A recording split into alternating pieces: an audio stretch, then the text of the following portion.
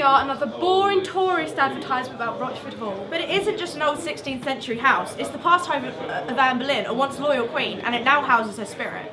It also used to be inhabited by British military forces during both World Wars. It was engulfed by flames, leaving the attic decayed. It may be rebuilt, but the heritage stays along with the ghost and those who have fallen. So why would you visit? Discover history with guided tours, or if thrill seeking is more your thing, join our night ghost hunting. Come and explore, you never know what you might find. Search rochfordhall.com/inquiries to find out more.